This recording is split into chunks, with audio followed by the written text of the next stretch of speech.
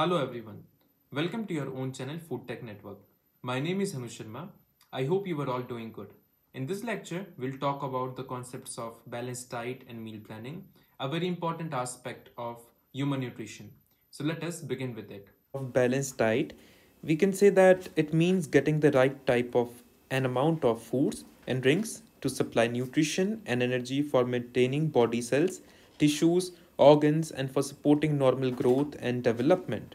It is all the methods and procedures which are needed to sustain the body at the basic level and also support all the vital metabolic processes.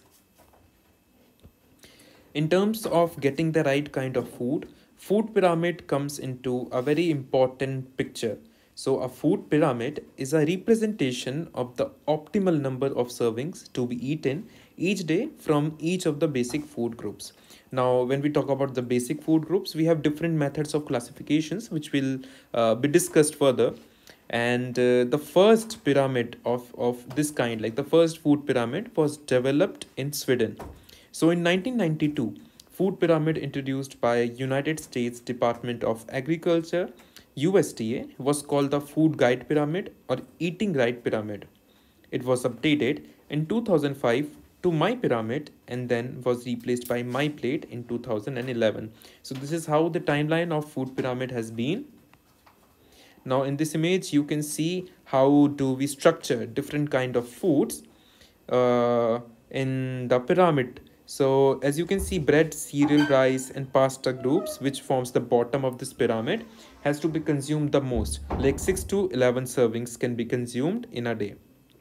Next comes vegetable and fruit groups, which are to be consumed in equal proportion, like 3 to 5 servings, depending on your diet availability and local culture. Then we have the third category, that is milk, yogurt and cheese group, that is the dairy group. It has to be consumed 2 to 3 times a day or 2 to 3 servings. And we also have meat, poultry, fish, dry beans, eggs and nuts group, which are needed to be served 2 to 3 times a day. And at the top, or at the things which are needed to be consumed the least, are fats, oils and sweets. These are to be consumed sparingly, very less.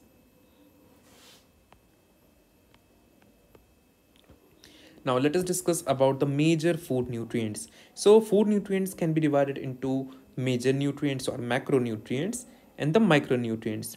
Major nutrients includes proteins, carbohydrates, fats and also water. Although it is not considered a part of food, but it is consumed majorly. And then we have micronutrients like minerals, calcium, magnesium, phosphorus, zinc, selenium, etc. In micro category, we also have vitamins, that is the fat soluble ones A, D, E, K, and the water soluble ones C and B group. And we then have water, as we said. When we talk about carbohydrates, so chemically, carbohydrates are polyhydroxyaldehydes or ketones. And these can be classified into different types: polysaccharides, monosaccharides, disaccharides, oligosaccharides, etc. These are energy giving compounds necessary for daily activity. It is necessary for proper working of brain, heart, and nervous tissue. The simple carbohydrates may also include refined flour, glucose, and the complex one includes dietary fibers and other such things. Fiber is equally important as it helps in reduction of weight, giving bulk to the diet, proper bowel movement, and healthy intestine. Sources can be wheat, oats, bran, vegetable, whole cereal, pulses, fruits, etc.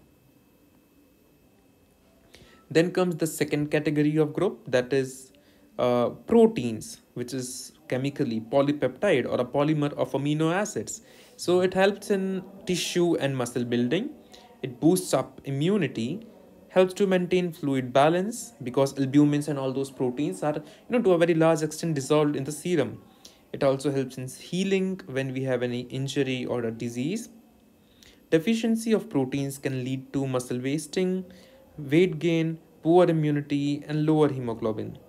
Sources can have like milk and milk products, soybean, dal, egg, chicken, fish, etc. The next category of food is fats. The main function of fats is to give energy. Now, important for it is very important for transport of vitamin A, D, E, and K, because when we study the physiology of digestion, we find that these fat soluble vitamins are dissolved in the fat, and this is how they are transported to various organs. Fats also cover organs such as internal ones, heart, kidney, liver, and helps in insulating these vital organs. There are two types of fats: saturated and unsaturated. Saturated ones chemically are solid at room temperature and can include examples like ghee, butter, coconut oil, etc. On the other hand, unsaturated fat can include liquid fats such as omega 3 fatty acids, omega 6 fatty acids, which are very good for our health. Sources may include olive oil, rice bran oil, soybean oil, groundnut oil, and mustard oil. We also have animal sources like fish, which is a very good source of omega 3 fatty acid. Deficiency of fat comes with an associated deficiency of fat soluble vitamins and have symptoms like dry skin, nervous disorders, etc. An excess consumption of fat can lead to weight gain, elevated blood lipid levels, etc. Now let us see what is the recommended dietary allowance for major nutrients, like how energetically these should be consumed. So if we see, carbohydrates have to contribute around 65% of the total diet. Proteins are needed to be consumed around 1 gram per kg of the body weight, and it depends on age, gender, physiological condition, etc. And fats can be consumed like 3 to 4 teaspoon of oil and 1 teaspoon of ghee, depending on your diet. So you can see carbohydrates are providing around 50 to 60% of your energy. Then we have protein providing 10 to 20%, fats providing 25 to 35%, and like saturated fats, a subcomponent of fats, have to be less than 10% of your daily energy intake. And same is the case with added sugar, that is sucrose or table sugar. Now, as I said earlier, we divide food into different groups. So let us see how ICMR, or Indian Council of Medical Research, divides food into different groups. So the first group is known as cereal and cereal based products. So it includes products like rice, wheat, ragi, maize, bajra, and other millets, flakes, wheat flour, sprouted cereals, etc. And they are known to provide energy, proteins, invisible fat. That is because ultimately, if you study the metabolism, like the fatty acid metabolism in the human body, then excess carbohydrates lead to the production of fatty acid in the liver. So that's why we call that they help in production of invisible fat. B vitamins, iron, calcium, fiber are other nutrients associated with this group. Then we have pulses and legumes, for instance, Bengal gram, black gram, cowpea, soybeans, peas, etc. They are a source of proteins, energy, invisible fat. Once again, thiamine, that's vitamin B1, riboflavin, vitamin B2, folic acid, calcium, iron, and fiber. The third category includes milk and meat products. It can include milk and skim milk, cheese, yogurt, ghee, and all those things. Although ghee is in a separate section, but these products are a part of milk products. And in case of meat, we have chicken, liver, fish, egg. Like poultry is also a part of this category. It provides protein, fat, group B vitamins like riboflavin, that is vitamin B group vitamin, and also calcium. The fourth category is fruits and vegetables. It can include options like mango, guava, tomato, papaya, orange, sweet lime, watermelon, etc. It also has a category of green leafy vegetables like amaranth, spinach, drumstick leaves, coriander leaves, fenugreek leaves, etc. Other vegetables like carrot, onion, brinjal, lady's finger, or okra, beans, capsicum, cauliflower, and drumstick also fall in this category. They are known to contribute carotenoids, vitamin C, riboflavin, folic acid, iron, fiber, riboflavin, calcium, and other such nutrients. The last category is of fat and sugars. Fats can be consumed through various sources like ghee, butter, groundnut oil, coconut oil, margarine, hydrogenated fats, cooking oils, and sugar can be consumed from like normal refined sugar and jaggery. It provides energy, essential fatty acids, fat soluble vitamins, and iron. But it must be kept in our mind that excess consumption of fat and sugar comes with the outcome of various kind of diseases like obesity, diabetes, hypertension, CVDs, etc. Nutrient deficiency is a term used to denote the symptoms which we observe in our body when we are deficient in one or more nutrients. So you can see in this chart we have piled up all the things which can be a symptom of nutrient deficiency: poor night vision, irregular heartbeat, weight gain, dizziness, nausea, anxiety, dry eyes, extreme fatigue, breathing issues, and pain in bones. Now, let us study what are the factors that affect the balanced diet.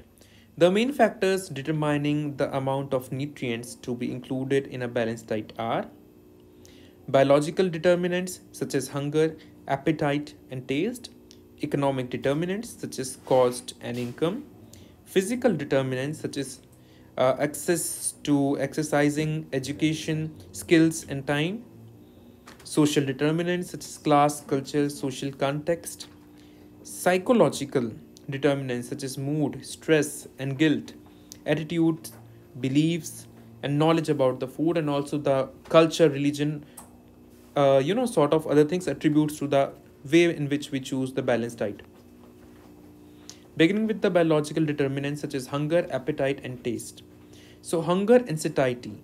Human need energy and nutrients in order to survive. Different macronutrients have different effect of satiety. For instance, fat is the least satiating, followed by carbohydrates, then protein. In addition, low energy density diets have greater satiety than high energy density, like high fat or high sugar diets. Next parameter is the taste or palatability. Palatability increases as the pleasure an individual experiences from eating a food increases. The taste, smell, texture, and appearance of a food on over and other such parameters have an overall impact on the palatability or degree of choosing that food to consume. For instance, sweet foods have a high sensory appeal and have higher palatability, meaning that the food may be consumed for pleasure rather than a source of energy and nutrients. It is reported that higher the palatability of a food, the higher the consumption. Economic determinants. First one is cost and income. The cost of food and the ability of an individual to afford specific foods are primary determinants of food choice. Low income groups are reported to consume unbalanced diets which are cheap and low intake of fruits and vegetables. Increasing the amount of available income for food choices, however, does not necessarily mean that individuals will consume a more balanced and healthy diet, because we see people from the elite class consuming lots of fats and sugar and ultimately being prone to these markers like obesity, diabetes, CVDs, hypertension, etc.